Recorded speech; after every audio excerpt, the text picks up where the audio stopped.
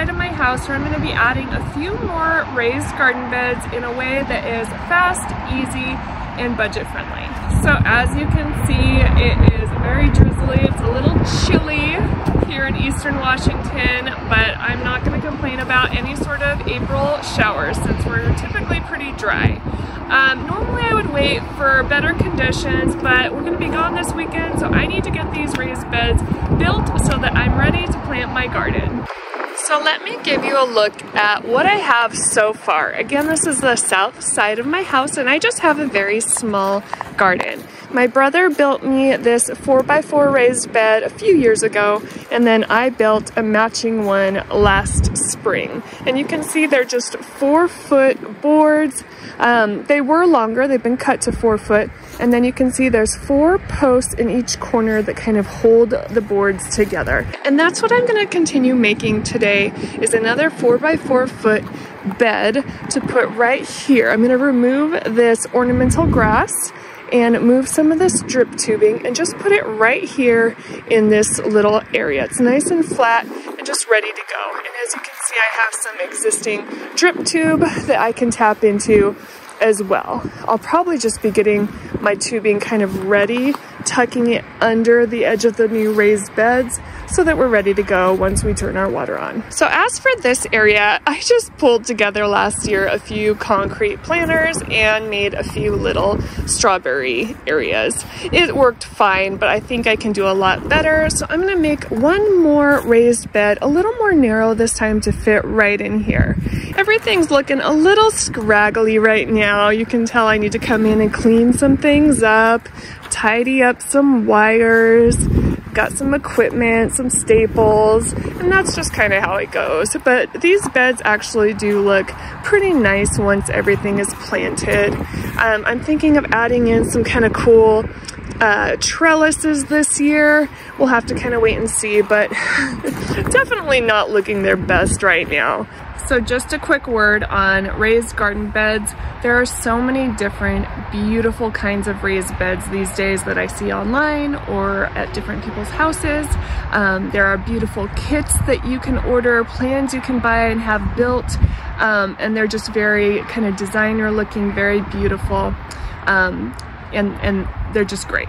I hope to have a garden like that someday, but just so you know, this is geared more towards just quickly pulling together a raised garden bed so that I can get to planting my garden and just get my gardening going. Right, wrong, somewhere in the middle, I'm not sure, but this has worked for me for the past several years at my old house and here at my new house. So it works for me, and that's just what I've done and what I'll probably continue to do until I get that designer raised bed someday. So this isn't really a how-to video. This is just me sharing my process for how I build my raised garden beds.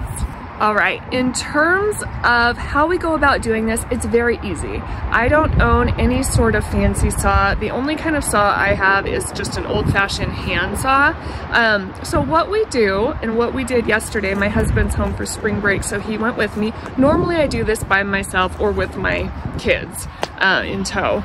But what we did is we just went down to Lowe's into their lumber section and picked out our different lumber that we needed. I knew I wanted to build a 4x4 foot raised bed using 10-inch wide planks just to stay consistent with what I have here already.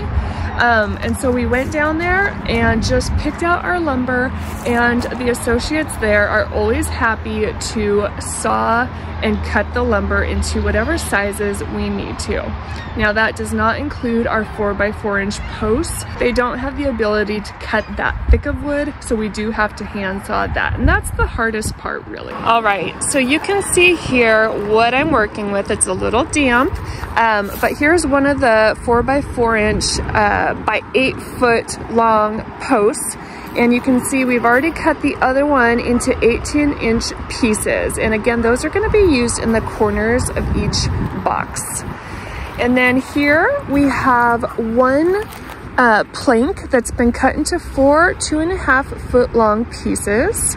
And then over here we have 1, 2, 3, 4, 5, 6, 2 by 10 by 8 foot planks that we just had cut in half, so they're each 4 feet long, and those will make up our sides, our 4 foot sides. So 1, 2, 3, 4. That will make up my 1 4x4 inch box using 4 4x4 inch 18-inch long posts in the corners. And then 1, 2, these will be my 2 4 foot sides for my more narrow box using 1, 2, 3, 4 2.5 foot long planks for the more narrow front and back sides. So hopefully that makes sense. It's really pretty simple. And then of course I do have my drill and some screws to put everything together.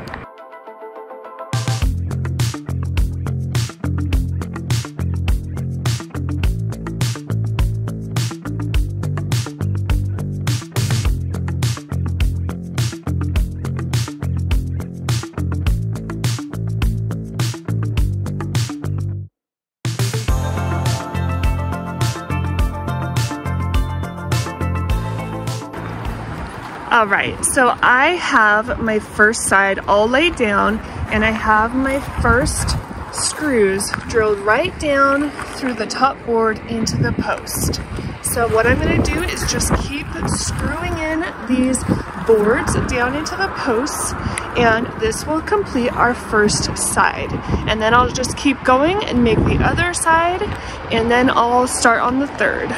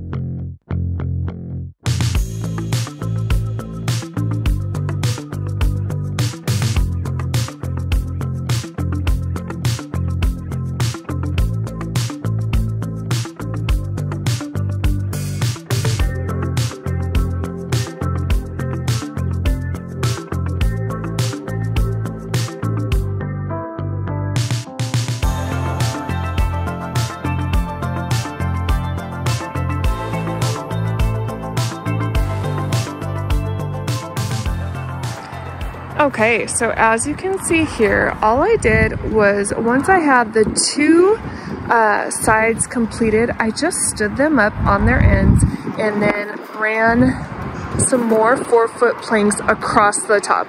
This is what works best for me. I suppose you could lay them out and kind of drill in sideways, but I like kind of having the leverage of drilling down because you need to use some force in order to keep them nice and tight and kind of even. So now what I need to do is just flip this upside down, and I'm just going to do the same thing and run my last 2 4 foot boards across what will be the top here in just a second.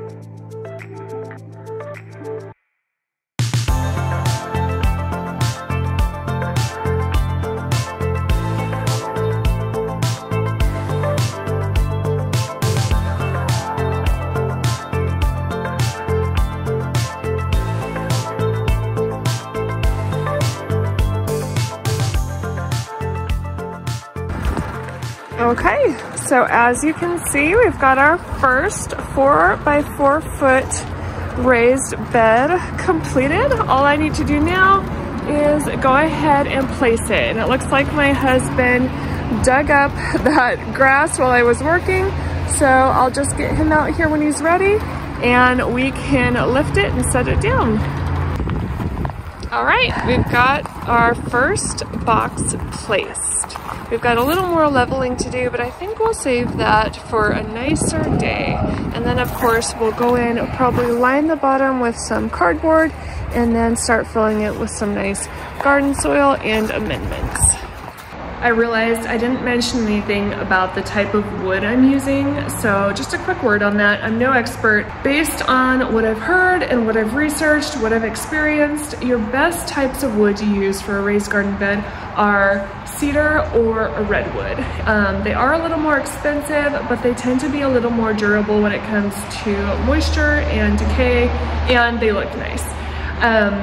I'm using an untreated Douglas fir, which Douglas fir grows abundantly here in the Pacific Northwest, which means it's pretty readily available at stores near me. So if you're building onto a garden year after year like me, that means I can go and find the same wood year after year, and so my garden beds look consistent, which is nice. And Douglas fir is a great choice also. It stands up to moisture and decay pretty well, and I think it looks nice. It kind of ages out to a nice gray, which I think is just nice and cute and cottagey. So I just say, do your research and choose what works for you.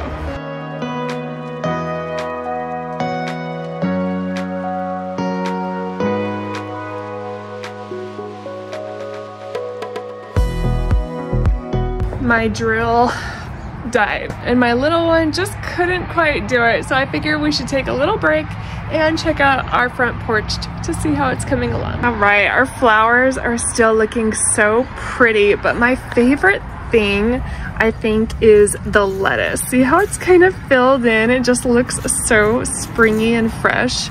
I love it. But of course these bright flowers are still so pretty. I love this blue. More lettuce.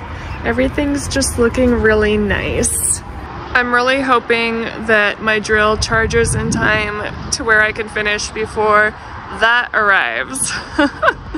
Kind of just racing the clock here.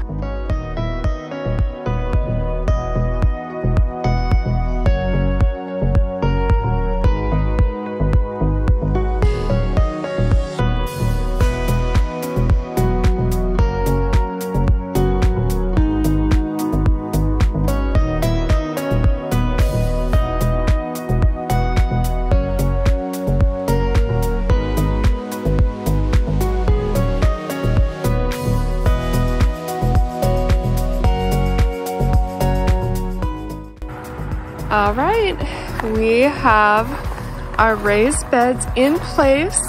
This one, our narrow bed, you can see our strawberries are still down in there, so I couldn't quite get it situated and set just yet. Again, we are racing some rain that's heading our way, so I think I'm gonna save that for another day. I'll dig those up and then of course get the bed situated, leveled, so it's nice and even with these other two that are all on the same level. We'll get some soil in there and it'll be all ready to plant. And then of course we have our little step down to where we have our third 4x4 foot raised bed. So from this angle, this is kind of our nice flex space. It's a driveway. We can access our backyard. We can park things here. Of course, we have our garden. I'd like to do a nice little fire pit area here. And then in the late spring and summer, we do put our pool right here. I'd love to do some party lights and just kind of keep working on this space. But for now, it's a great location, especially for a garden because it is south facing, so it gets nice full sun. And we do have this drip line right here. It's a little scraggly right now. We had to kind of move it, but it runs right behind all of our garden beds, right in here. And you can see for this bed, I've got some things back here I'm storing, but it just taps right in, and I've run the 1/4 inch drip tubing right under the raised bed, and then it comes out right here, and then I just weave this soaker hose and use some garden staples to kind of secure it however I need to so that all of my plants are getting watered. So that's kind of my next step for these new garden boxes. We have our existing drip tube, and I do like to work with drip tubing when it's a little warmer. It's just a little easier to manipulate and kind of bend. So what I'll need to do is take some 1/4 inch and I will tap into this drip tube and run the 1/4 inch right under here. I'll make a little trench in the gravel, run it right up and out, kind of like I did for our pots, and that way I'll just have access. And from there I can go ahead and put on whatever emitters, sprayers, whatever I choose. So that'll be just fine, and I will do the same for our narrow bed up there. What do you think? Love it. You love it? Oh. Brett's admiring the garden from the balcony. Like I said earlier, this is a very fast, easy, budget-friendly project that I think just about anybody could do. I think for cost, I spent about $130 for materials, which I think is a great price. Of course, if you go with cedar or redwood, you will be spending a little bit more. So it just varies based on what materials you choose. So within the course of just one afternoon, I was able to almost double my garden space. I'm really excited. I feel like I can visualize a little better what I want to plant, and it just feels like I'm that much closer to getting my garden going. So I hope you enjoyed this video. Thank you so much for watching, and I will see you next time. Bye.